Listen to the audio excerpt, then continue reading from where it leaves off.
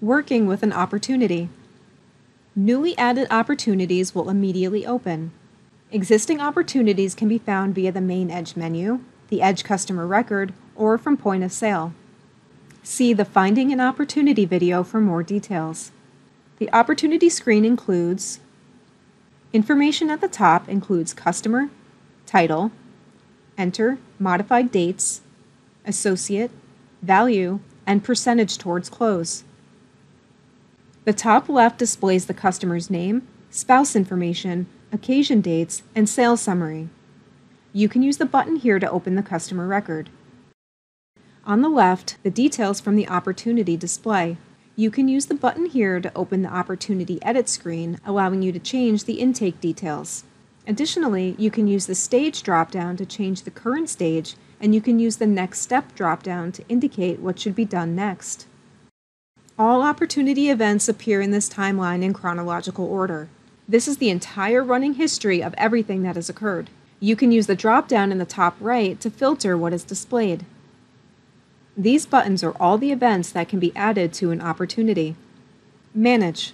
Only visible if you have the Manage Opportunities permission. Use this to add manager's notes and/or set next steps. Close. Close the opportunity. Note that it is also possible to set up a stage so that when it is reached, the opportunity will close. Email. Send an email. This requires you have your email settings in Edge configured. Contact. Log the details of a customer interaction. Appointment. Create an appointment. Note. Add a note. These notes will appear on the Notes tab of the customer record. Item. Add an item. Wish. Add an existing wish list item. To create a new wish, use the Wish List button instead. Special order. Link an existing special order. Task. Add an associate task. Add to point of sale. Add selected item or quote to point of sale. To use, first click on the item or quote in the Opportunity Events window, then click this button.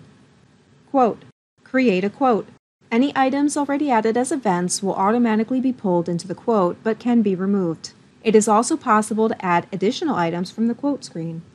Wish list. Create a new wish list item. You can either select an item in the event's timeline to turn into a wish, or if you do not select anything, you can create a brand new wish for any stock or non-stock item.